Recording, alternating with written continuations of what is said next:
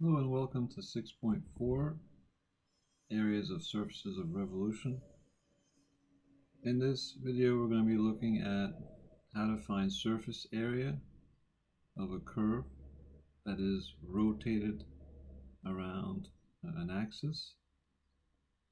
So you see in the diagram I put here we have a horizontal line, and that horizontal line, which is here from A to B, is rotated about the x-axis, and so we're finding the area of that surface. You think of it like it's a cylinder. We're finding the area of the outer walls of that cylinder. Okay, and the figure on the right that says not to scale, that's our cylinder now cut and then rolled out to show the surface of that rectangle, if you will. So let's take a look at our definition. So it's going to involve an integral from a to b, and it has 2 pi times y times the square root of 1 plus dy dx squared with respect to x.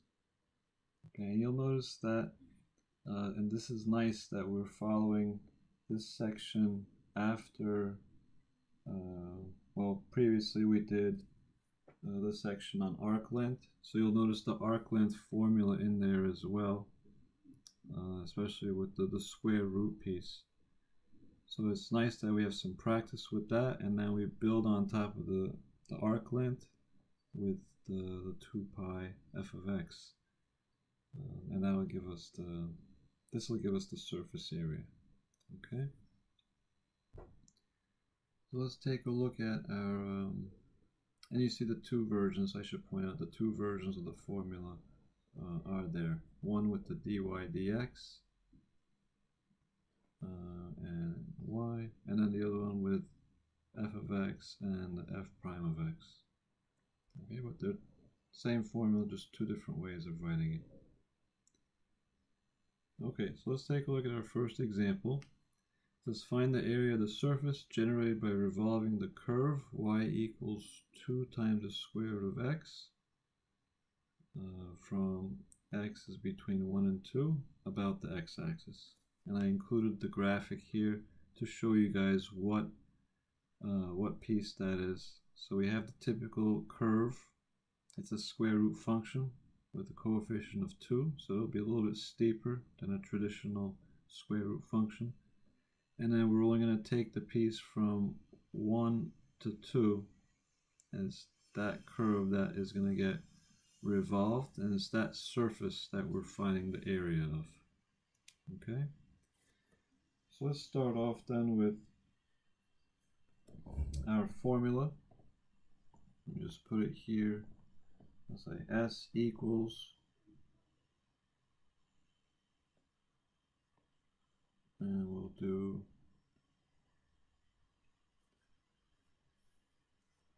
from B to A, so this is going to be from 1 to 2. We have 2 pi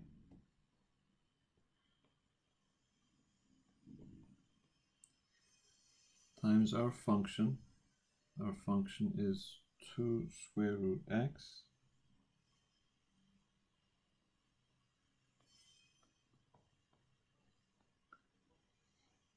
maybe I should just do this in generic terms first, and then we'll plug in. It was 2 pi y, and then we have the square root of 1 plus dy dx. I'm going to square that, and then with respect to x.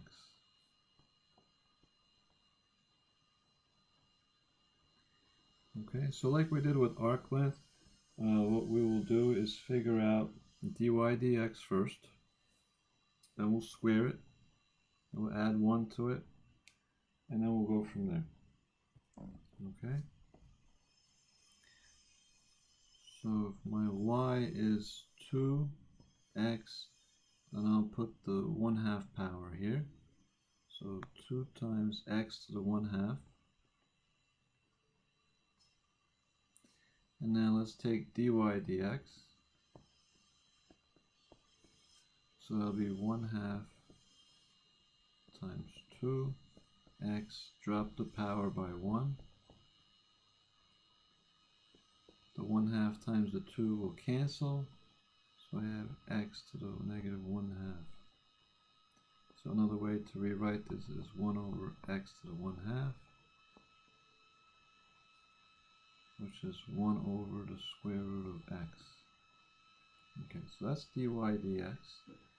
Now when I take dy dx and I square it, that means I have 1 over the square root of x, and I will square that. Okay, so that gives me 1 over x. Okay, so far so good.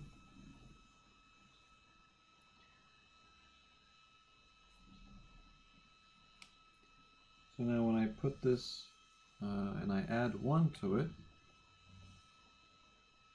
let's see, I have inside the square root, I'll have 1 plus 1 over x.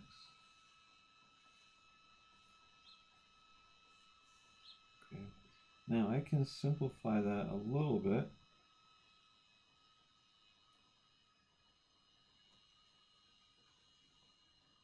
What I'll do is I will then make inside the square root, I'm going to make this into a common denominator between the 1 and the 1 over x. So that 1 I'm going to transform it to x over x plus 1 over x. That means I'll have x plus 1 over x.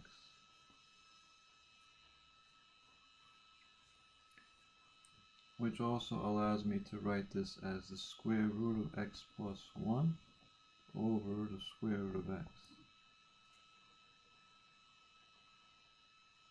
Okay, now this is significant because I'm going to show you guys in the next step how nicely this is going to work out. Okay, so that's the piece. That's the piece that we just did here. So this we just took care of.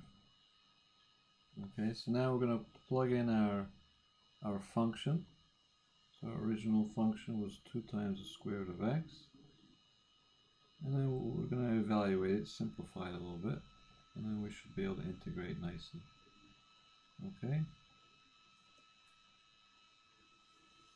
So we have integral from 1 to 2, 2 pi. And then our function was 2 times the square root of x. And then this piece was the square root of x plus 1 over the square root of x dx. Okay, so now notice I have a square root of x in the denominator, which can cancel with the square root of x that is here. Okay, so now I have my 2 times my 2 pi, that's 4 pi, that's a coefficient, I could bring that out in front. So I have 4 pi, integral from 1 to 2, and then I'm left with just the square root of x plus 1 dx. Okay, so it works out rather nicely. So now my square root of x plus 1, that's my x plus 1 to the 1/2. So when I go to integrate that, and I don't have to worry about the chain rule because my derivative of x is just 1. Let me integrate it directly then. This x plus 1 to the 1/2, so keep that in mind. So when I increase this by 1, it becomes x plus 1 to the 3/2. And then I'll multiply by 2/3. So I'll do times 2/3 of x plus 1 to the 3/2. And I'll evaluate this between 1 and 2. Okay, so now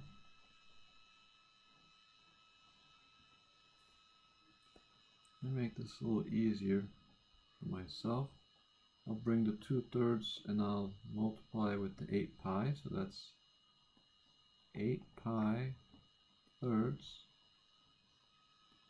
And now I could plug in my 2, so I have 2 plus 1 to the 3 halves minus 1 plus 1 to the 3 halves. Okay, so that gives me 8 pi over 3. This is 3 to the 3 halves minus 2 to the 3 halves. So remember what we did in the previous video. The 3 to the 3 halves we could rewrite as 3 times 3 to the 1/2. Same thing with the 2. That would be 2 times 2 to the 1/2.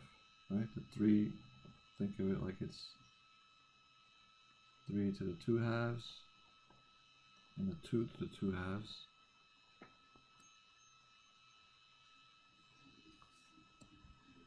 So then all we end up with is we have 8 pi over 3 times 3 square root 3 minus 2 square root 2.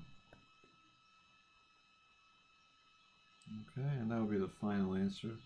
If you wanted to distribute the 8 pi over 3, you could, but you don't have to. You can leave it like this. Okay, so that would be the final answer. Let's take a look at another example. For this one, let's revolve it about the y-axis. Okay, so as you guys could imagine, when we adapt it to the y-axis, the function has to be x in terms of y. Then we take dx, dy, and we integrate it with respect to y. Okay, so we got example 2. I put the graphic here on the bottom right to give you guys an example of it. Okay, this is our typical y equals negative x plus 1. But we just rewrote it with x in terms of y. So that would be x equals 1 minus y. Okay, and it's only the piece between 0 and 1. Okay, so keep in mind when you do the bounds, the limits of integration, c and d, you're doing from here to here. You're doing it based off of the y values. Okay, so it'll be between 0 and 1. Okay, so we have our x equals 1 minus y. Let's start by taking dx, dy. This one works out nicely. Dx, dy is just, well, derivative of 1 is 0. Derivative of negative y would be just negative 1.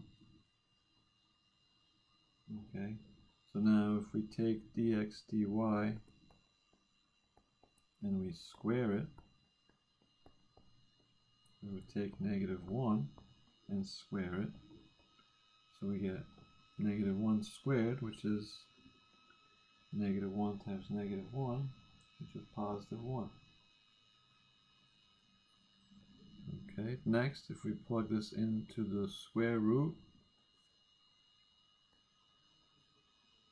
sorry about that, let's scroll down again.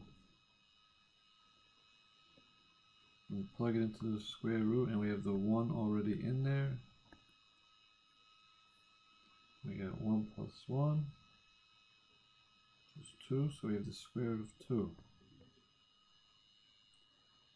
Okay, so let's set up the integral then.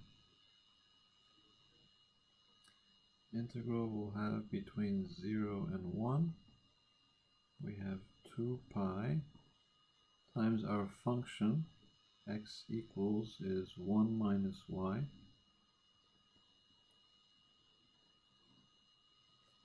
And we have the square root piece, which we have there, times dy. Okay, so now let's put some stuff together. I have the square root 2, and I have the 2 and the pi. So basically, those three can multiply together, so it'll be 2 square root 2 pi. That'll be a coefficient outside the integral. Okay, so 2 square root 2 pi. I pull that out, and I have 1 minus y dy. Okay, and that means I could now integrate this nicely. I have 2 square root 2 pi. And when I integrate this, I have integral of 1 will be y minus integrating the y, that would be y squared over 2, so 1/2 y squared. And then we're going to plug in 1 and 0. Okay, so let's plug those in, and the rest is arithmetic. Okay, so we keep this 2 square root 2 pi on the outside, plug in the 1. So 1 minus 1/2 of 1 squared minus 0 minus 1/2 of 0 squared. Okay, well the second half, you see right away that the second half, that's just 0. So you're really dealing with this first piece. Okay, so we have 2 square root 2 pi, 1 minus, 1 squared is 1, times 1/2 is 1/2. 1 minus 1/2 is 1/2. So I have 2 square root 2 pi. And then I have the 2, which will neutralize the 1/2, so only thing left would be square root of 2 pi. Well, let's put the pi in front, so that would be pi times the square root of 2. And that would be the final answer. Okay, so